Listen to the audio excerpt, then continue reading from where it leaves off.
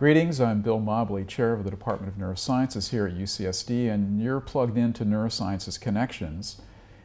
In this short interview, I'm going to be talking with Ron Ellis, who's a professor of neurosciences here at our university and whose work in HIV neurology has been not just cutting edge, but really at the very forefront of those efforts to understand this illness and its impact on the nervous system. So, Ron, it's great to have you with us, and please tell our viewers about you, about your career, and about what you're up to. Sure. Thank you for having me. I've been a neurologist now for more than 20 years, originally trained actually in behavioral neurology, but became interested in the HIV epidemic, even as an intern, at a point in time when it was a very devastating illness, and we were seeing lots of young people who were dying of opportunistic infections and so forth. I have actually been witness to major advances in the treatment of the disease, and so the good news is that we have very effective tools for treating HIV infection systemically, and we have been looking at how their impact on the central nervous system and the peripheral nervous system as well. The bad news is that unfortunately, although we can get a lot of improvement with these antiretroviral treatments, we haven't abolished HIV neurologic disease.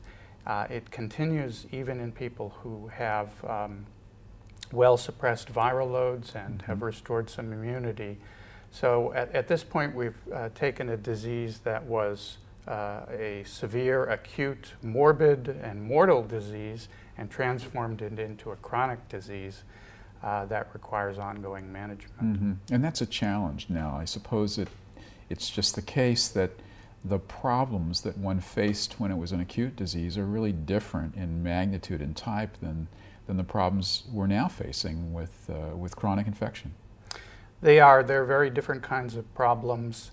They tend not to lead to hospitalizations, but instead to reduce the quality of life of people who have HIV over the now many years of their lifespan that they can anticipate taking these very effective therapies. So talk a little bit more about a person who's suffering the chronic effects of HIV infection.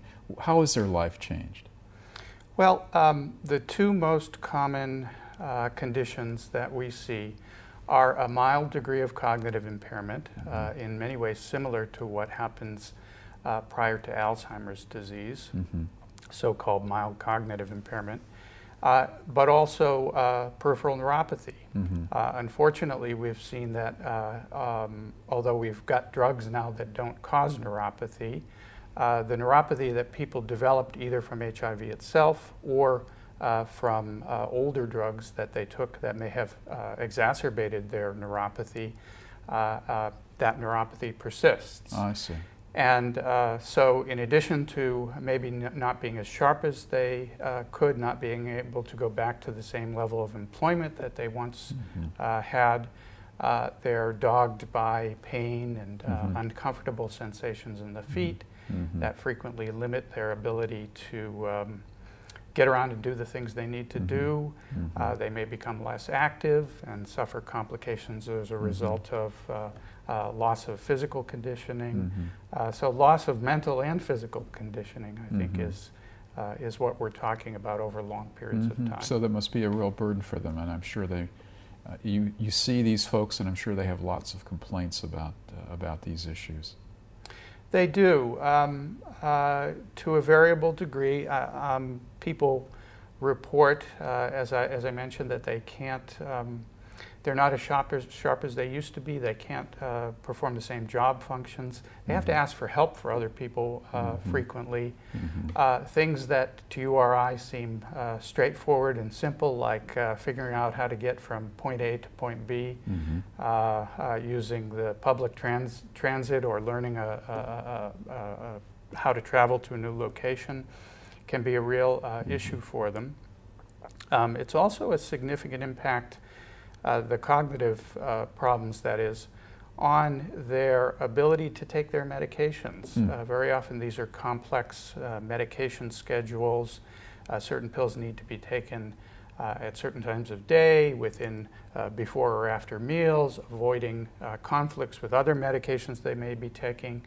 And if they don't do it correctly, the outcome is the possible development of resistance of their virus and the need to change medications. So these are all really important things. Yeah, that a real they have dilemma to deal for them. with. What are you up to? What's happening now to make this problem less severe? Well, one of our major initiatives has been to champion the idea that if you're going to treat the nervous system, you need to get the medications to the nervous system. Makes sense, sure. Most people are familiar with the concept of a blood-brain barrier, a blood-CSF barrier.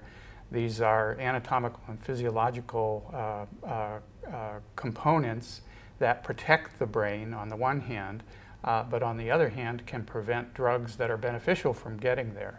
And in the case of anti-HIV medicines, many of those drugs don't reach the target tissue in the brain as well as they do other tissues.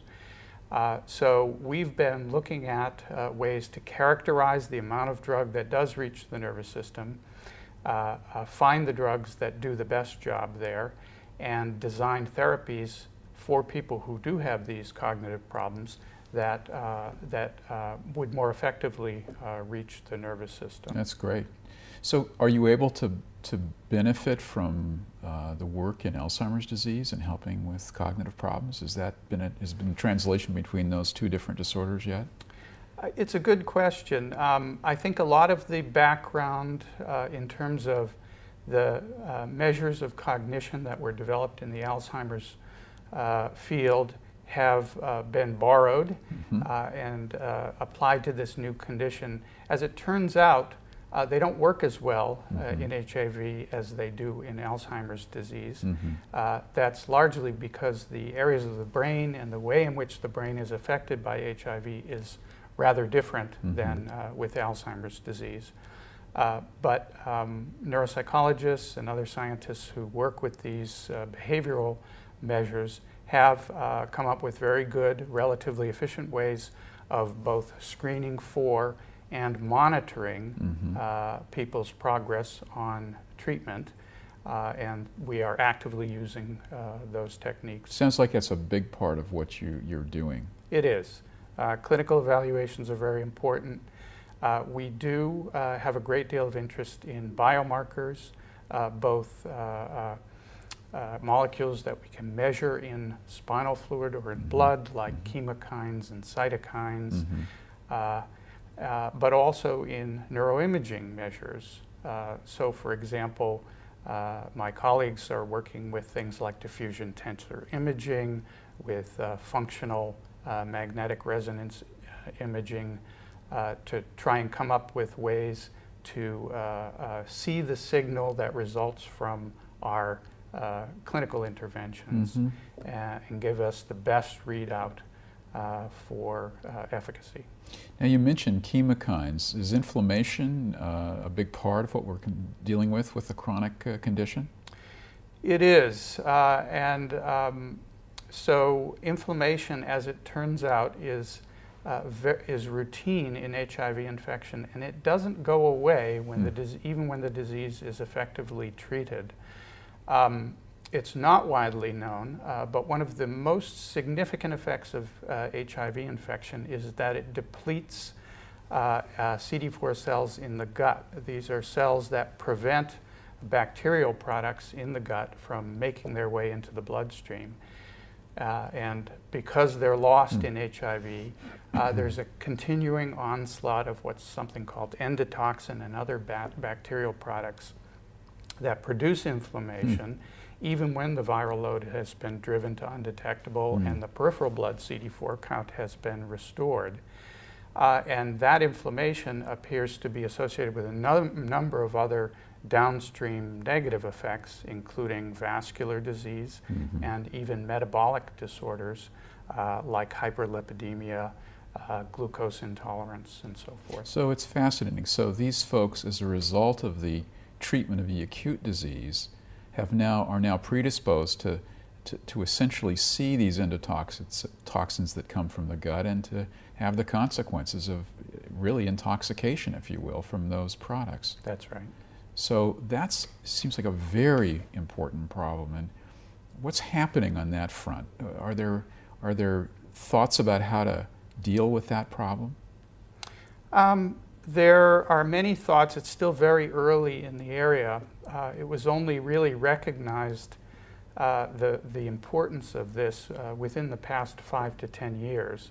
As effective therapies became available, we began to recognize that patients with HIV infection were now dying from things other than your typical AIDS-associated illnesses. They were dying of heart attacks and liver disease and other problems and stroke. So we've just really begun our work in this area. We haven't identified the key sort of pathways that need to be, where interventions need to occur, but we're actively working. Sounds like an important new area for research, and one could imagine a number of approaches, but obviously that has to be a very high priority for HIV neurologists. It is. It's a very high priority, and as you can imagine, it's a very multidisciplinary area. UCSD turns out to be a uniquely excellent place to do this kind of work because we have expertise in so many different areas. We have excellent neuroimaging, we have excellent pharmacology, we have good infectious disease people, and we have our neurosciences background.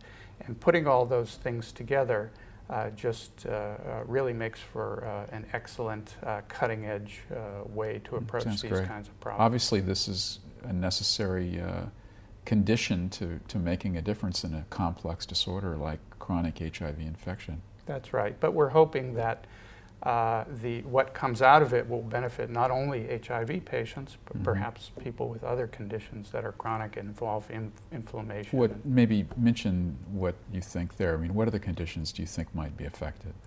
Well, we know that inflammation is a component of Alzheimer's disease.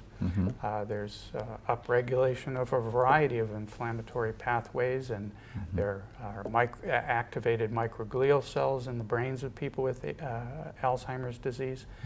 To some extent, it's believed to play a role perhaps in Parkinson's disease as well. And then, of course, there are many chronic viral infections, not so much in the United States, but in the developing world, where the lessons we learned from HIV may be applicable to those conditions as well. And that's really a part of biological sciences, isn't it? When you get into a disorder, you find out that what you're learning about, let's say HIV, is really having an impact more generally on the way people think about brain illnesses. And that's one of the big payoffs of really spending so much time and energy on this disorder.